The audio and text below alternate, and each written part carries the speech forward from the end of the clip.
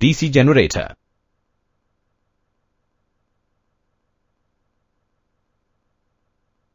We know that a DC generator uses electromagnetic induction to convert mechanical energy into electrical energy.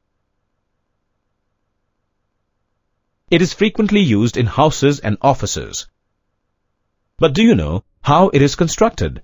Let's try to understand this. A DC generator consists of a magnetic frame or yoke, the pole core, the pole coils or field coils, the armature core,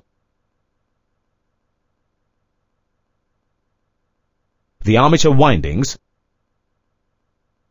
the commutator, the brushes, and the bearings. Out of these parts, the pole core, the armature core, the yoke, and air gaps between the poles and the armature core form the magnetic circuit. Let's briefly describe each of these components. Yoke is the outer frame of a DC generator which serves two purposes. It acts as a protecting shield for the generator and provides mechanical support for the poles. In small generators, where cheapness rather than weight is the main consideration, yokes are made of cast iron. But for large generators, yokes are usually made of cast steel or rolled steel. Field magnet consists of the pole core and the pole shoes. It basically spreads out the flux in the air gap. Since it generally has a large cross-section, so it reduces reluctance of the magnetic path. It acts as a support for the field coils. Pole coils consist of the copper wire or strip which is wounded on the former. After getting the correct dimensions, the former is removed and the wound coil is put into place over the core.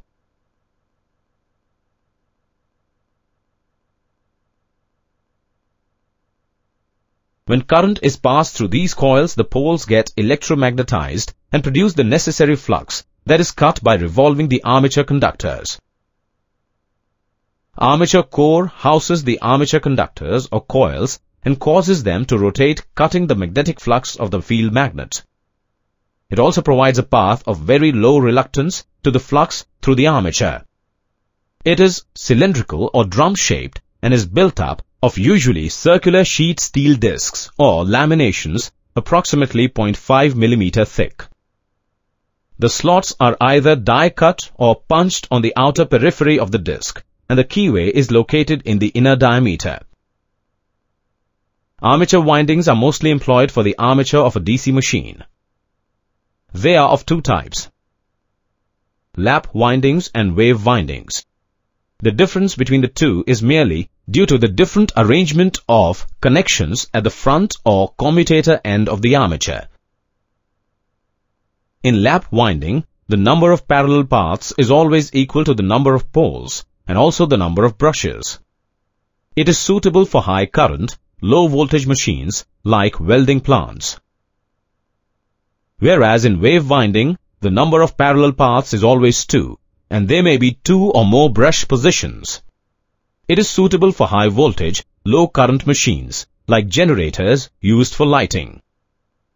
Commutator facilitates the collection of current from the armature conductors and converts the alternating current induced in the armature conductors into unidirectional current in the external load circuit. It is of cylindrical structure and is built up of wedge-shaped segments of high conductivity, hard-drawn or drop-forged copper. The segments are insulated from each other by thin layers of mica, and the number of segments is equal to the number of armature coils. Brushes collect current from the commutator. They are usually made of carbon or graphite and are in the shape of a rectangular block.